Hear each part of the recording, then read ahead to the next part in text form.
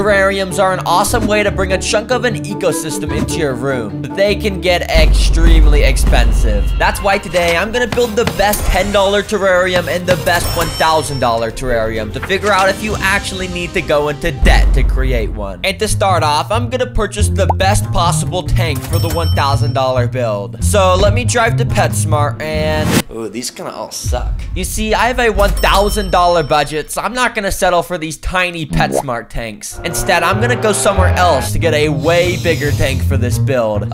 So yeah, I'm going on Amazon. Well, that's gonna be here in 3 days, so in the meantime, I have to get a tank for the $10 build. And you see, this is where the problem sort of arises, because even the cheapest tank on PetSmart is $20. So instead, I'm gonna have to steal one.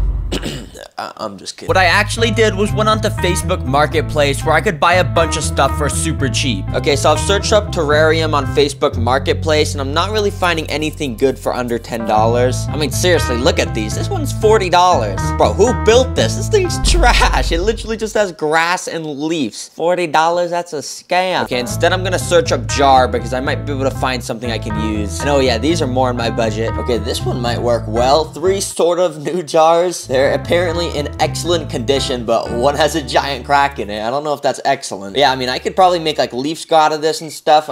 I don't know. Let me just go buy it. Okay, so I met up with the guy and gave him the $5 bill, you know. And of course, now I got the jars. Oh, that did not sound good. And because I had multiple jars, I got the idea to build a different biome in each one. Like, what if in this one I built a forest, this one I built a desert, and then in this one I built a lake? I mean, if I built a lake, it'd be more of an aquarium than a terrarium, but whatever. So that's what I planned on doing. And then at the end, I'd be able to compare the $10 biomes with the $1,000 ecosystem to see which was better. Okay, so I'm gonna create this first jar into a forest, and to do that I'm gonna need some basic materials like dirt, wood, rocks, and plants. The problem is though that we only have $5 to turn all of these jars into terrariums, and literally just a bag of dirt is over $10.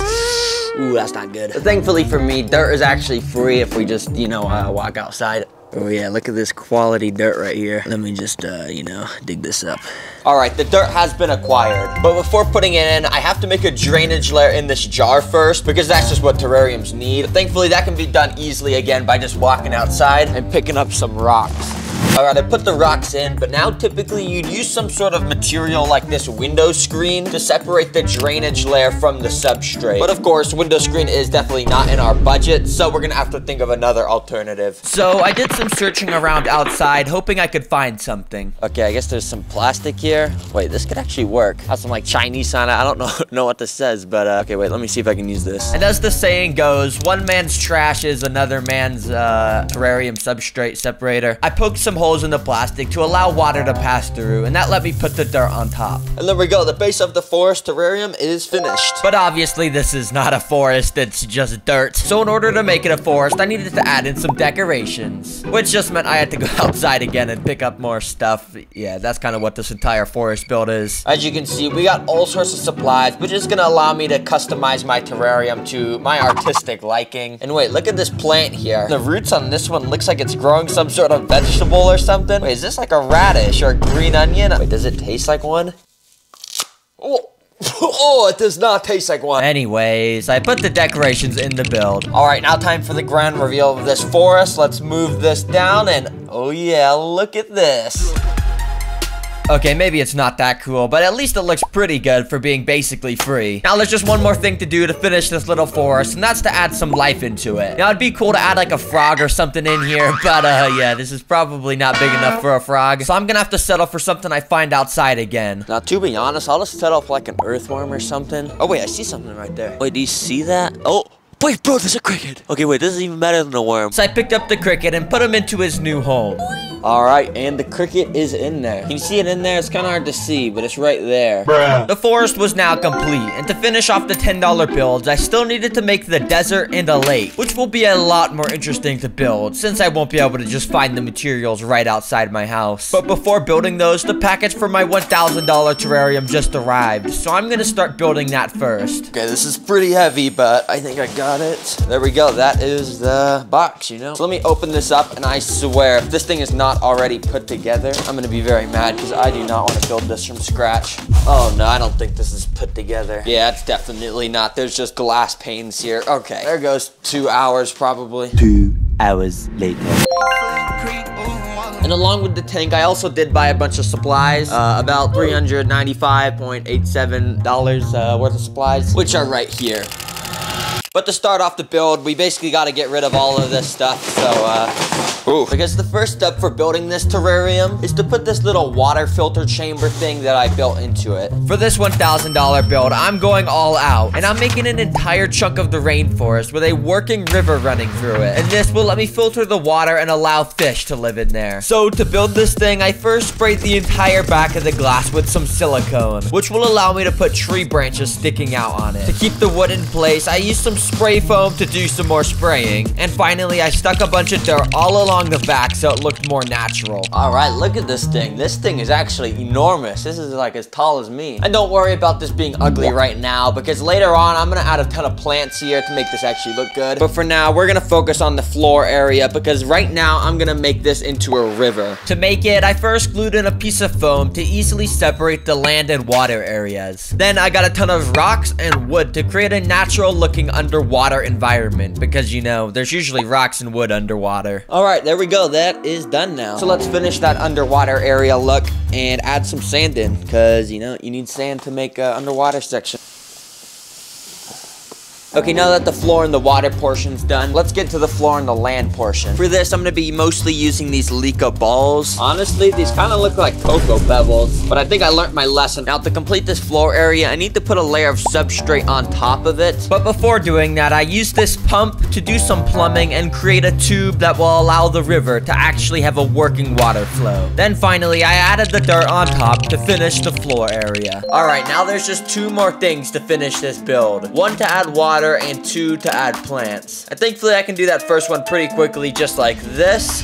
So now I want to test if the water flow actually works to see if we can actually turn this into a river. All right, so let me plug this thing in, and this better work. I spent like the past 2 hours doing this, and oh, okay, so it's working, but the water flow is very extreme. That's kind of messing up the sand. Okay, this is just making the water very dirty right now. Can you stop doing that? So to fix the issue, I got some tape to try and make the end of the tube more narrow. Oh, nah. Oh, nope, that is not working. Oh, no, taping it does not work. Oh my god. Now in hindsight, I probably shouldn't have been doing that right next to the power strip, but thankfully my house didn't explode. Anyways, eventually I got the water flow working, and the $1,000 terrarium was starting to come together pretty nicely. But since things aren't going too well for this right now, I'm gonna take a break and just move on to the $10 terrariums. All right, so we're moving from this beautiful $1,000 build over back to the minuscule $10 builds. And as you know, the forest build is already done, so we're moving on to the desert build now. Now for the drainage layer of this, we can do the same thing we did in the forest and just go get some rocks. But now this is where things get tricky, because I can't really just go outside and get sand, because I basically live in the middle of not a desert. You know, there's trees outside and stuff. So that means the only way I can get some sand is if I buy it. I don't know if there's actually gonna be any sand under $5 that I could buy. Let me just search it up anyways, and oh, that's not good. And wait, $2 for sand. Oh my gosh, it's not even lying, $3 for sand. Okay, that is actually so good. I can actually get some sand now. Well, I guess let me go to Betco. I'll be there soon. Thankfully, it was still in stock when I got there, so I bought that, and then I poured it in the jar. Now, similar to the forest terrarium that we built earlier, we're gonna need plants for this desert one. Now, ideally, we get a nice cactus in this thing. I think that'd look pretty cool. The only problem is, as you know, our budget is lacking a little bit. Okay, well, maybe there's a chance I can buy a cactus for super cheap. Cactus near me. And yeah, $1,000, $200 for a cactus.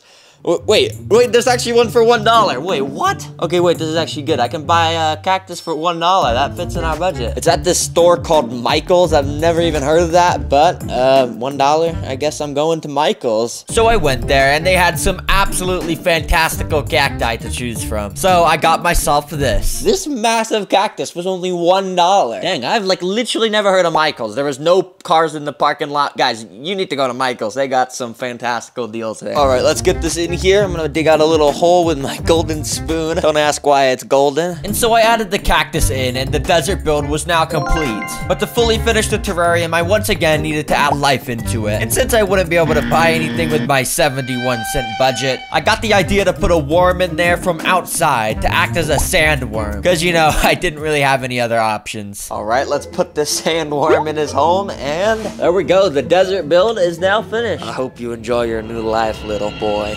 Okay, so I was planning on moving straight to building the lake right after this. But you remember how I got this cactus at Michael's, or Michelle? I don't remember what it was called, but you know how I got this cactus? Well, while I was there, I also got pretty much all the plants we're gonna need for this $1,000 build for a pretty good price. It barely even made a dent in our budget. So I'm gonna go and put these in right now, I guess. And oh shoot. Oh, that is not good. While I was putting all that spray foam on the back, I was supposed to also put these little plant pots there, but I forgot, so this is gonna be a lot harder to put the plants in the bin. But thankfully, I'm a genius, and I used my hot glue gun to glue all the plant pots on the back of the wall. Then I was able to put all the plants in the pots.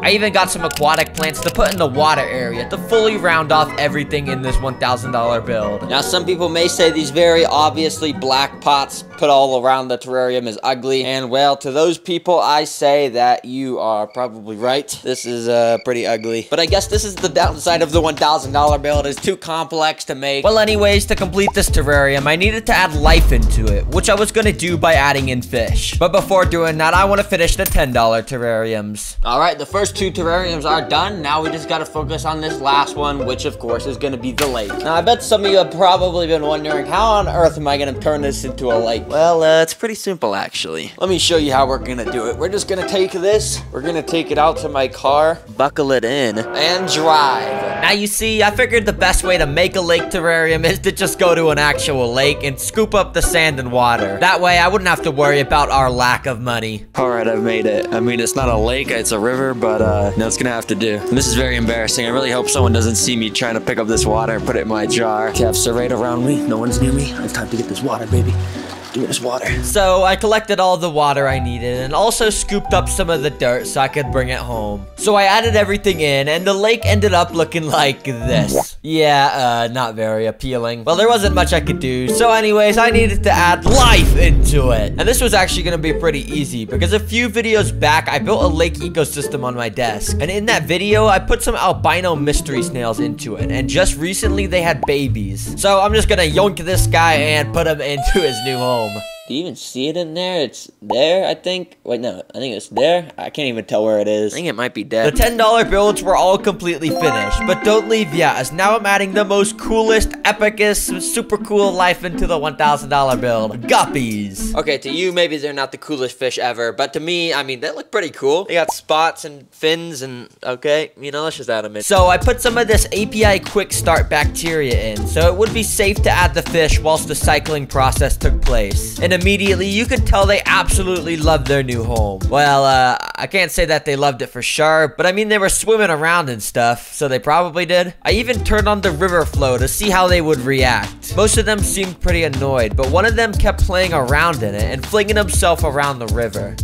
The $1,000 terrarium and $10 terrariums are now all finished. Are the $10 terrariums better, or is the $1,000 terrarium better? And well, the answer is pretty obvious. The $1,000 terrarium is better. But you do gotta remember, this is literally $1,000. Like, literally, you could replace this with a used car, or, okay, maybe not a car, but 2 PS5s, a gaming computer, literally $1,000. So yeah, the final message I have to say in this video is, don't do anything with a $1,000 terrarium. And also don't do any, just subscribe to the channel. Thanks for watching. I'm just gonna go end this video now. All right, bye. Click the video on the screen. Please subscribe. This is only my 6th ever video on YouTube, and so I'm pretty new to YouTube. I'd appreciate if you subscribe. It shows new creators like me that you like these videos. Please subscribe.